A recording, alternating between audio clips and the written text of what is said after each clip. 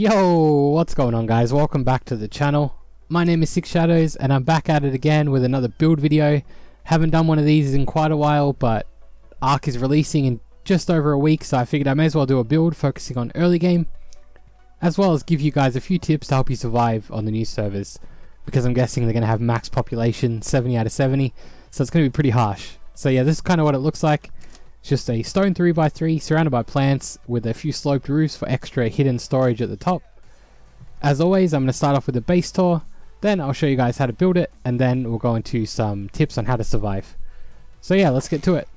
First room is just an airlock. It's got a couple of dump chests in here, so if you're out PvPing, you manage to kill someone, quickly run back, stash it in your airlock, and then head back out again for some more action.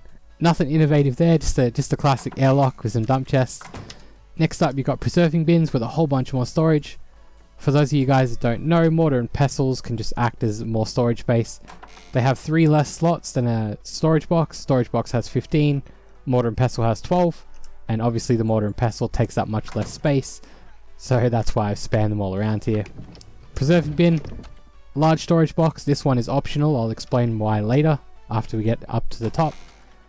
Next room is crafting area and forges. So I got double smithies at the back, extra storage again, and then 4 forges. Now this might be overkill, especially if you're playing solo. You probably want to build a little smaller, but for me, I'm probably going to be playing with a couple friends, so I figured we're going to want 4 forges to speed things up a bit on the grind to metal tier. Next up is the middle, your safe room, the hardest room to get to in your base. You got your beds in here and some more mortar and pestles for storage, as well as the window to access your fabricator. Now the fabricator is pretty easy to move stuff from the smithy to the fabricator. It's not too far, just like 3 or 4 steps. That's why I built it like that. More mortar and pestles for storage, as I said. You also have a trapdoor to go up to the top level. More storage again up here, which is probably even safer than downstairs. And then we got some windows. Underneath all the sloped roofs is 1 storage box. So I'd probably keep your most valuable loot up here. And this is on all 3 sides. It's missing on this side because of the large storage box downstairs. That's why I said it was optional. You can choose to remove that storage box and then have 4 boxes in the roof like I do here. Or you can just have 3 and have the extra storage downstairs. Completely up to you. But yeah, I'd store all my valuables up here in the top. Reason being is that in the early game, people are going to be raiding you with grenades. If they blow up your trapdoor with grenades, they're most likely going to blow up your ladder, which means they need to grapple up to get the loot. And there's quite a lot of resources to use in the early game, so yeah, store all your valuable shit upstairs or in this room here. And yeah, that's pretty much the base. Nothing too new or exciting, just the slope roof method of hiding loot, which I don't know if people have done before, I'm not sure. I actually raided a base like this myself, like in one of my videos, I forget which one it was, somewhere in the snow. It actually looked more like this, which is what you can turn this base into after you upgrade to metal tier and use turrets. So this one has just a few changes. I'll go over them quickly. If I can get in the door. There we go. So first thing I did was drop a vault on the fabricator. And the second thing I did was made the upstairs area into the generator and the cables instead of storage. That way if someone blows in, it's quite hard for them to take your generator off instantly. So you might even consider chucking up a few internals in here. But yeah, we can focus on that another time if people want to. For now, we're focusing on the early game, the stone building over here. And yeah, let's get into it. I'll show you guys how to build it. Alright guys, let's jump straight into the build. The list of building parts and resources you need will now be on the screen. Feel free to pause it if that's what you need, otherwise let's jump right into it. First thing we're going to do is lay majority of our foundations. It's going to be a 3x3. Just don't place the 2 foundations in the bottom right. So you're going to want something like this. The reason for that is because we're going to lower these 2 so the fabricator doesn't stick through the roof. Lowering foundations, I'm sure most people know. Chuck a pillar inside one foundation. Snap a thatch foundation on the lower snap point.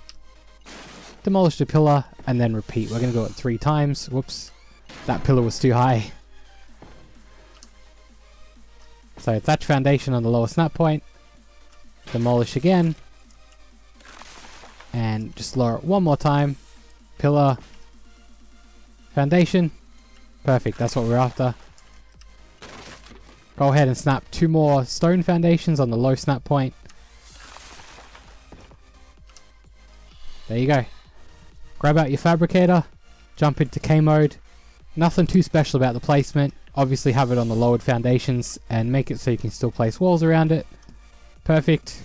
Next up, encase your fabricator in foundations, so snap 2 high ones. You can still access it like that. Perfect. Now we're going to wall the outside of the fabricator, make sure the walls are on the high snap point.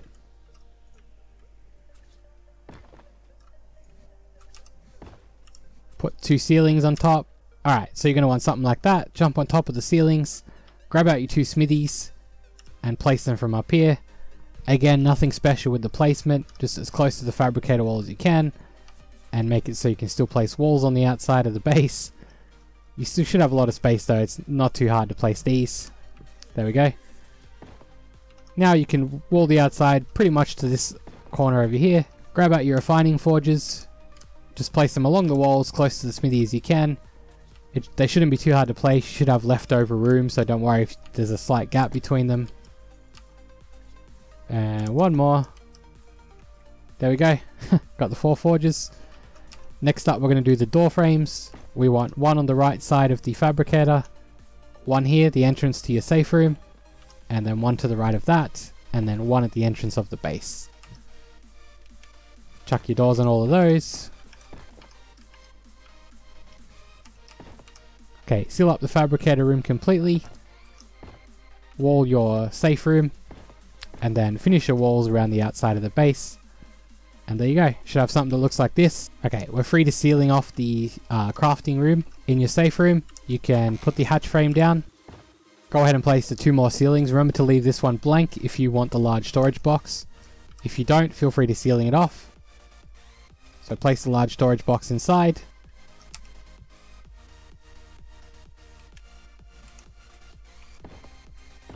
Grab out your 3 window frames for the 3 storage boxes you're going to have under the ramps. Grab out your sloped ceilings, whatever these are, the triangles, slope stone wall left and right, and then place them on all sides of the base in the middle. There you go. It should look something like this now. Go ahead and snap the slope stone roofs in the middle of those things that you just placed.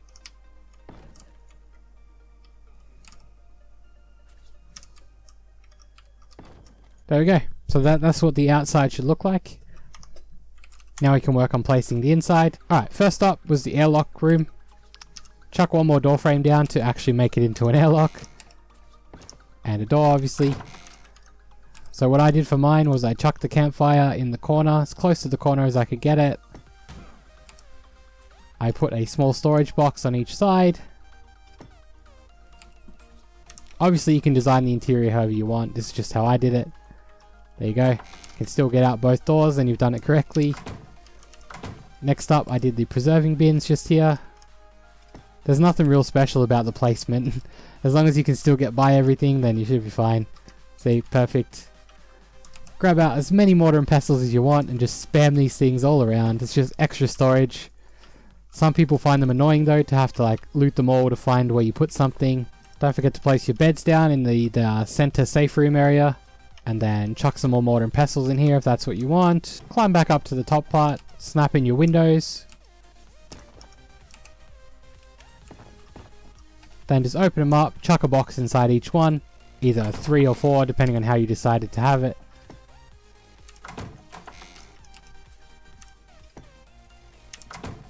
And yeah, there you go. You pretty much finished the base. Well, was nothing too hard about it. Pretty easy build compared to some of the ones I do. No vault dropping or anything like that. And there you go, you got a nice secure starter base, not a giant open box like most people have. Alright, next up I'm just going to put the plants down. I'll just go over my tips while I place them down, just so I have something to talk about while I'm placing them. So I'm just going to place them all around the bottom and then on top, as you saw before, like on the slopes as well as on the flat parts. So yeah, I'll just get to that. The first tip I have for you guys is stay away from the beach. Like so many times you just walk down the beach and you'll see a whole heap of like thatch or wooden buildings, sometimes even stone buildings. Sometimes people even build their main bases on beaches. And like on the new servers, most areas are going to have a lot of traffic, but the beaches will have by far the most traffic out of all of them. So you're going to want to walk in, even if you just walk in a little bit and just get a bit of cover from the trees. Like, it'll be a whole lot better than building on the beach. Like, I guarantee you'll get rated less living in the forest than you will on the beach. My second tip to you guys is try not to build out of thatch or wood. Like, to get wooden structures, you only need to be level 11. So, even if you're not hardcore, like you're super casual, you should be able to get a wooden base up at the start of the game. If for some reason you can't get a wooden base up, I suggest just dropping a storage box inside a bush or maybe under the water. You'd have a higher chance of not getting raided than if you build a thatch structure. Like, anyone can raid thatch, you just hit it with a stone tool and it'll go down. Same with wood. So if you can, my second tip to you guys is try and make the grind for stone structures. It may be long, but it really shouldn't be. Like, you just pick up explorer notes and you'll be there in no time. Go on the wiki and get a map of explorer notes to help you level. And yeah, build your base out of stone, like ASAP, as soon as you can. My third tip relates to what we're doing right now, and that is get your defenses up early. Defenses are going to be the most important thing in the game at the start of the new servers. So you're going to want to get those compost bins going, get the Plan X turrets down as soon as you can, and while they're growing, either stay online, which might be hard because Plan X take a long time to grow, or kind of guard them with aggressive dinos. So tame an aggressive raptor, and maybe like a Phiomia or something. You're going to want to put the raptor on aggressive, ride the Phiomia and whistle the raptor so the raptor's following it and kind of tethered to the Phiomia, and that way it'll go out and attack someone that comes, but then when they get out of range it'll run back to the Phiomia, and then yeah, you kind of have like a tethered defense. So yeah, you kind of have some kind of defense while your plants are still growing, because I'm guessing there's going to be a lot of trolls trying to take your fertilizer at the start of the game. So that's what an aggressive dino or two will definitely help with that. But yeah, defense is a key, guys. You shouldn't be spending your time doing anything other than pretty much defending your base at the start of the game. And that pretty much leads into my final tip that I have for you guys, and that is don't over tame. Too many times you'll see someone with like a stone 2x2 house, and they'll have so many tames. Like, they'll have a low level Theri, they'll have a dire bear, they'll have like maybe a Kano, a saber, all that stuff. It's just not necessary. You don't have the defenses to protect them in that stage of the game. So you don't want to go for any long time consuming tames. You just want to tame what's necessary to help you build up defenses, and then after you can defend the tames, then you can go ahead and tame those Theris and Rexes and all that stuff that you want, but you don't need. So yeah, that's my final tip, guys. Don't over tame, only tame what's necessary. But yeah, that's pretty much it for the tips, guys. I'm just going to fly over to somewhere I've built this in a hidden location, just to show you guys how well it blends in, and also to tell you guys about the location, because it is one of my favorite early game spots. So let's cut over there now. Alright, here we are, guys. So I built a prototype here, hidden away in the trees. You might remember this location. This is where I was building at the start of the series, back when I was solo and trying to stay hidden. There's so many trees around here, and it's super close to metal. Like, let me just show you guys. So the base is right here. I'll just fly up a bit, show you guys. Like, the top of the trees hides it very well. Can't be seen. And from the ground, like, there's just too many trees. No one's going to be really walking through here compared to if you build on a beach.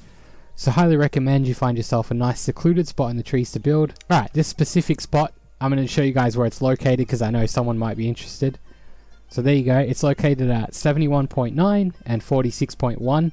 Right there in the south on the map, you can see. Pause it if you need to take note.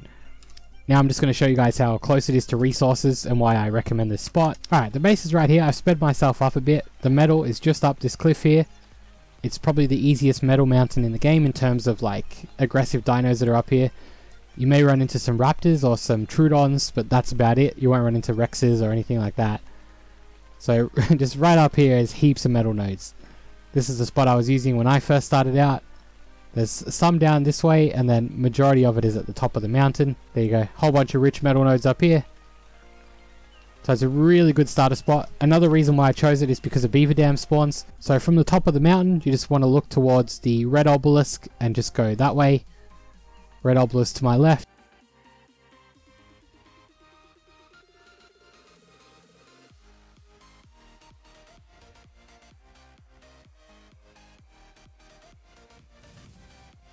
Alright, I can't really find that many beaver dams, but there is a couple here. So there's one there, and there's one there. This is where the beavers do spawn if you do intend to use this area. They kind of spawn around this island. They can be to the left, like in that little swamp area, or they can be on the right in that swamp area, or also in the water here. There is quite a few beaver spawns. That's how I was able to build up so quickly at the start of the game. So yeah, really good area to start out if you're a new player to the game or you're solo, whatever. Plenty of places to stay hidden, and it's real close to resources. So that's the end of the video, guys. For you more advanced players, the tips will probably more common knowledge than helpful. But when Ark releases, I'm hoping we'll get an influx of new players, keep the game alive, and I'm hoping these tips can help them out, the build or the tips or both, like anything to help them survive and keep playing the game. So yeah, that's the end of the video, guys. Thanks for watching, and as always, I'll see you in the next video.